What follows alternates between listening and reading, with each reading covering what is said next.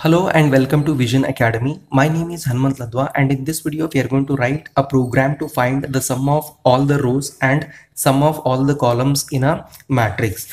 Let us take an example. A is equal to whose elements are 1, 2, 3 and 4. Here the first row consisting of the elements 1 and 2. 1 plus 2 gives us 3. So that is the first row sum. Similarly, the second row consisting of elements 3 and 4. So 3 plus 4 gives us 7. So that is the sum of the second row. Similarly, we can write the first column consisting of element 1 and 3. 1 plus 3 gives us 4. That is the sum of the first column. Similarly, second column consisting of elements 2 and 4. So 2 plus 4 gives us 6. So this one will become the sum of the second column. So this is how we need to write the program. So let us write the preprocessor directives. I'll write hash include in an angular brace. We'll write iostream.h header file, and then the second preprocessor directive I'm going to write is hash include in an angular brace. I'm going to write console input output.h header file. Now let us go for writing void main function curly open brace, and here in a declaration section I'm going to declare the two-dimensional array of type integer a of 5 5. So first index always represent a row and the second index always represent column. Next I'm going to take row and column, so R and C. Next we are going to take the indices I, J and semicolon, comma. Then we'll write R sum is one more variable which is used for row sum, and next one more is C sum which is used for column sum. Now let us write CLR SCR function which is used to clear the screen. Now we will ask the user to enter the order of first matrix using cout stream insertion operator. In a double quotation mark we'll write enter the order of the matrix.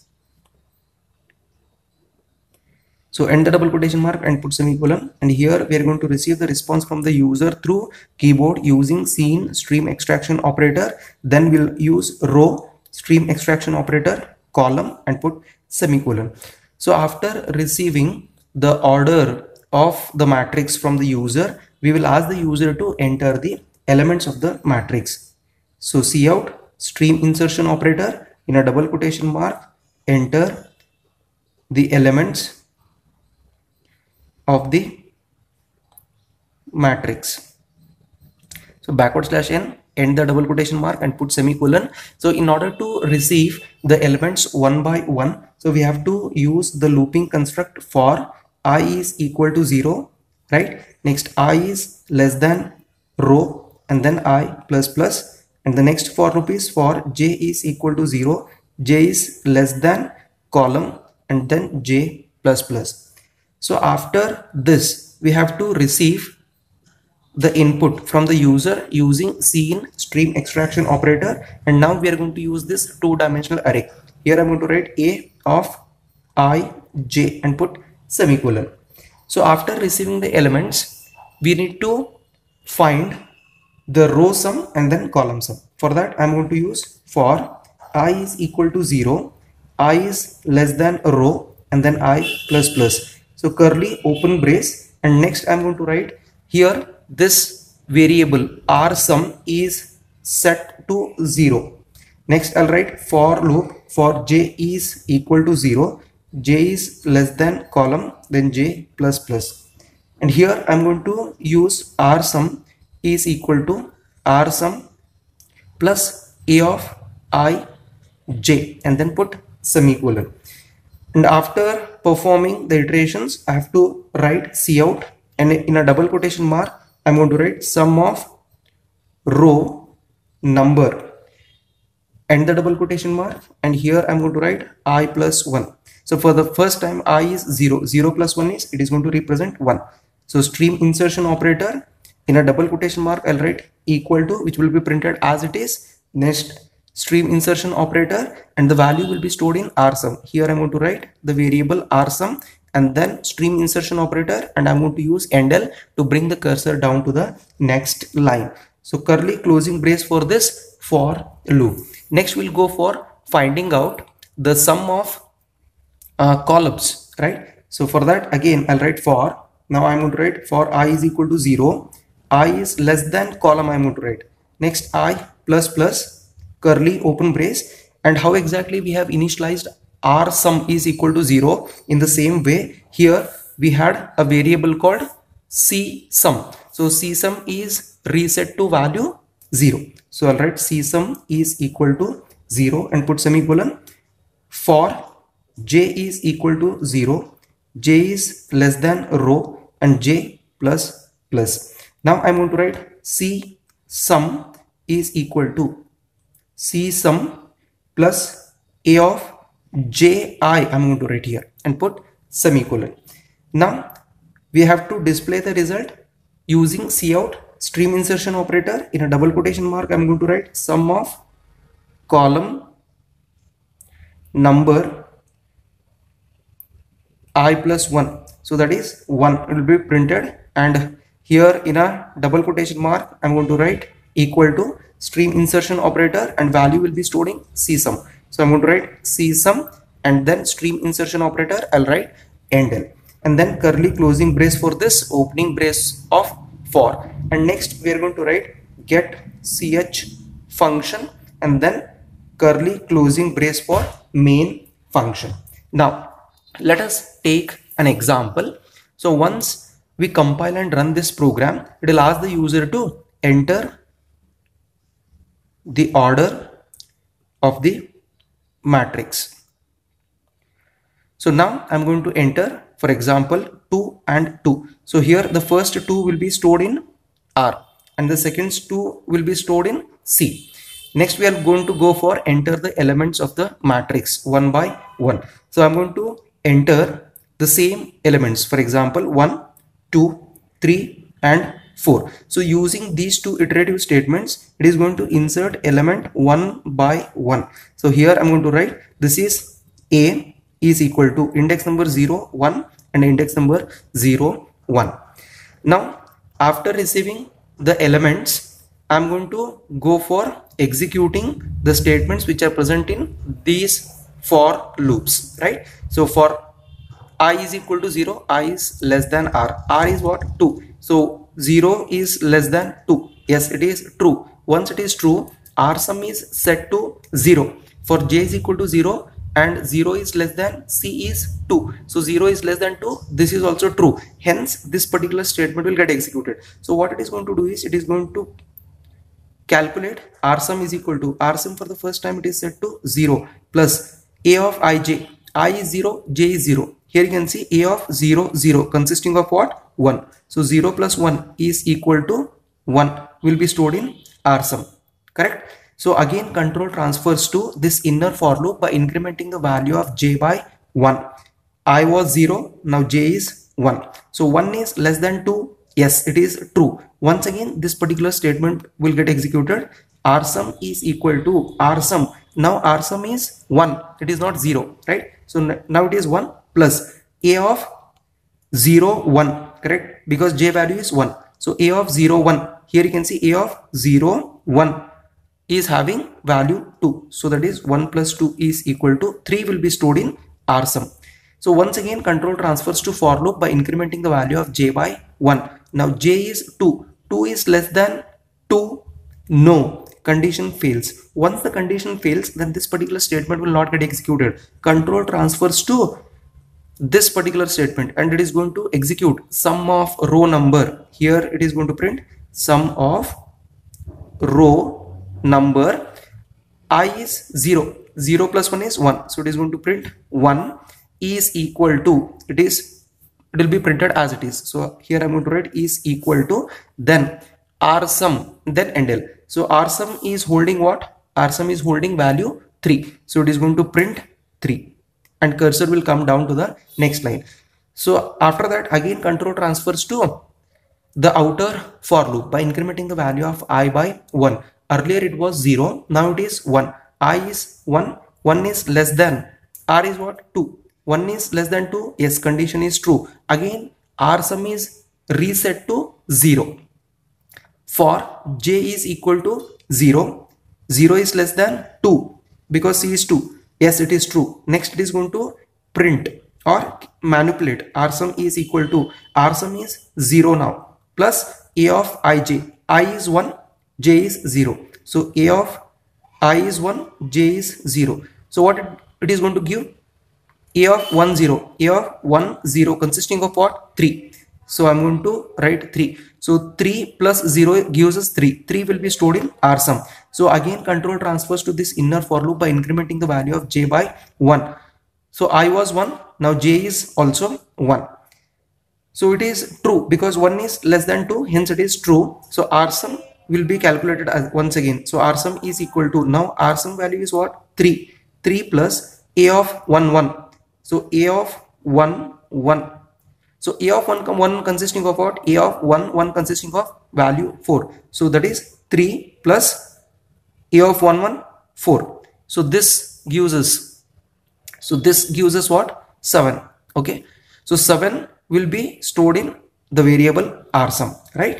So once again the control transfers to inner for loop by incrementing the value of j by 1. Now j value will become 2. 2 is less than 2. No, condition fails. Once the condition fails, control comes out of this inner for loop and it is going to execute this statement. So what it is going to print now? It is going to print sum of row number. So I was 1, correct? So 1 is 1 plus 1 is 2. So it is going to print row, sum of row number 2 is equal to, will be printed as it is. I'm going to write equal to, and here you can see RSum. So RSum is holding value 7 now. So I'm going to write 7. So once again control transfers to outer for loop by incrementing the value of I by 1. Earlier it was 1, now it is 2. 2 is less than 2. No, condition fails. Once the outer for loop condition fails, then control comes out of this looping construct and it is going to execute the next statement. So next statement, once again we have got looping statements. For I is equal to 0, I is less than column I plus plus and C sum is set to 0. And for j is equal to 0, j is less than row and j plus plus, and now we are going to perform column sum. C sum is equal to C sum plus A of ji we have to calculate, right? Yes. Next, here you can see for the first time I is 0, j is also 0. Okay, 0 is less than 2. Here also 0 is less than 2. Both of these two conditions are true, hence C sum. So it is going to perform C sum is equal to, for the first time C sum is 0 plus A of ji. Here the first it is pointing to column, correct? So here I'm going to write I is pointing to column and j is pointing to row. Correct? You can clearly see it is 0 0 consisting of what? 1. So I'm going to write 0 plus 1, that is going to give us 1. 1 will be stored in C sum. So again control transfers to this inner for loop by incrementing the value of j by 1. So now j is 1 and I was 0.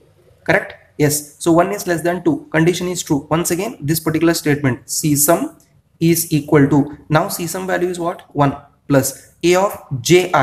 Now j is incremented the value by 1. So j was 1. So here it is pointing, j is pointing to 1. So now j is 1 and I was 0. So that consisting of what? Value 3. So here 1 plus 3, that gives us 4. So 4 will be stored in C sum. So once again control transfers to inner for loop by incrementing the value of j by 1. Now j is 2. 2 is less than 2. No, condition fails. Once the condition fails, then this particular statement will not get executed. What will happen? It is going to print the next statement. See out sum of column number. It is going to print sum of column number. And here you can see I plus 1. So for the first time I is 0. 0 plus 1 is 1. So it is going to print 1 is equal to, will be printed as it is. So I'm going to write here is equal to, and C sum. So C sum is holding what? C sum is holding value 4. So it is going to print 4. Okay. So that is sum of column number 1 is 4. Next, once again control transfers to outer for loop by incrementing the value of I by 1. Now I value is 1 and j value is 0. So once again this C sum is set to 0. Yes. Okay. Next, 0 is less than 2 and here 1 is less than 2. Condition is true, hence it is going to execute C sum is equal to, C sum is reset to 0. So 0 plus a of ji. So now j is what? 0, correct? So now j is pointing to 0. So j is pointing to 0, and then I is pointing to what? 1. So it is pointing to 1. So I is incremented. J is pointing to 0, 1, that consisting of value 2. So 0 plus 2 gives us 2. Once again, control transfers to this inner for loop by incrementing the value of j by 1. Now j is 1 and I was 1, correct? So here j is going to point to 1. Now I is also 1. So that consisting of 4. Here I'm going to perform csum is equal to, csum is what? Now it is 2. 2 plus a of ji. So j was 1 and even I was 1. So hence it is going to add 4 to 2. So 4 plus 2, that gives us 6, correct? Next, once again control transfers to inner for loop by incrementing the value of j by 1. Now j value is 2. 2 is less than 2. No, condition fails. Once again, if it is false, then this particular statement has to execute, correct? So once the inner for loop is false, then this statement, so it is sum of column number, here I plus 1. So I was 1, 1 plus 1 is 2. So 2 and is equal to, as it is, will be printed, and csum is holding what value? 6, right? So it is going to print 6. So sum of column number 1 is 4 and sum of column number 2 is 6. Similarly, here you can see sum row number 2 is 7 and sum of row number 1 is 3, right? Yes, once again control transfers to outer for loop by incrementing the value of I by 1. So earlier it was 1, now it is 2. 2 is less than 2. No, condition fails. Once the condition of the outer for loop is false, then the control comes out of this looping structure and it is going to execute get ch and then terminates the program. So here you can see it is going to print sum of row number 1 is equal to 3. Here you can see we have already done this one manually. So first row number is what? 1 plus 2 is 3. Similarly, sum of row number 2, that is 3 plus 7. Sorry, 3 plus 4 is 7. So here it is displaying 7. In the same way, here you can see sum of column number 1 is 4. So column number 1 consisting of 1 plus 3, that is 4. Similarly, sum of column number 2 is 6. So sum of column number 2, 2 plus 4 is 6. Now let us execute this program. For that, I will take you to my laptop screen. Here you can see I have already written this program in Turbo C++ compiler to save your time. Let us compile this program by pressing Alt F9. Here it is showing success, that indicates there is no syntax error, and now I'm going to press enter. Now let us run this program by pressing Ctrl F9. Here it is asking the user to enter the order of matrix. For example, I'm going to enter 2 rows and 2 columns. Now it is asking the user to enter the elements of the matrix. For example, I'm going to enter 2, 3, 4 and press enter. Here you can see it is printing sum of row number 1 is equal to 3, sum of row number 2 is equal to 7, and sum of column number 1 is equal to 4, and sum of column number 2 is equal to 6. I hope you understood this program. If so, please write down in the comment box as understood. Thank you.